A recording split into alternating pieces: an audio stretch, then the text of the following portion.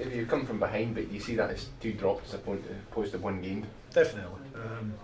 I think the first half, you know, the wind was a wee bit of a factor, but we certainly weren't in the front foot enough, and that's what we emphasising the players to make sure we're getting on the second balls, the second half. And as you've seen, the first half, there was quite a lot of fouls committed, you know, and we felt the boys were taking a bit of a battering, so we just told them to look after themselves, you know, and certainly got on the front foot the second half, and they did that.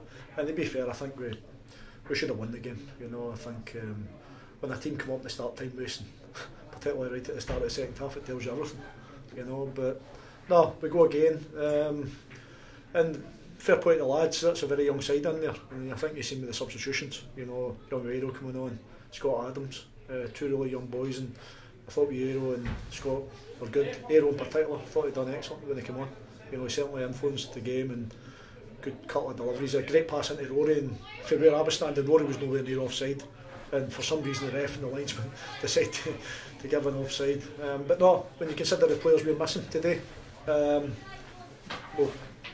disappointed not to get 3 points, but listen, we keep going.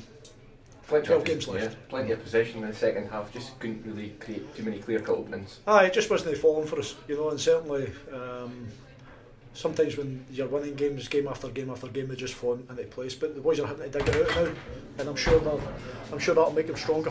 You know, they'll learn from it. Because as I said, they're really on side. Some of the players in there are very young, very inexperienced. It's just about the coaching staff and the experienced players in the dressing room, you know, helping them get through this wee period. 12 games to go. How do you see it? I mean, Montrose have drawn today as well. I said in the press the other day, I'm not interested in Montrose. Montrose mean nothing to me. It's Peterhead I'm interested in. I suppose continuing to be positive, kick on, and that mindset, driving the players forward. And I'm sure we can certainly catch Montrose. Put my neck in the line, I'll say it. We will catch Montrose. I believe in every player in there. Every single player in there believes in each other, and that's where we are just now. The results certainly went away last wee bit, but I'm more than in my memory, we will definitely kick on. Annan on Tuesday night. I mean, you've done well against them this season. What we expect them down there on Tuesday? We have. It's going to be, you know, back to AstroTurf again, which is, for me, it's not a surface that football should be played on, to be honest with you. But we go there. We train on Astro, so there'll be no excuses. And certainly we'll look to get a couple of players back forward, you know, for Tuesday night. We'll see how Jack is. We'll assess him tomorrow. We'll see how Jamie Stevenson is, and then we've got Willie Gibson to come back in. But a couple of that with the young players we've got there just now, you know, certainly we'll have a strong push between now and the end of the season.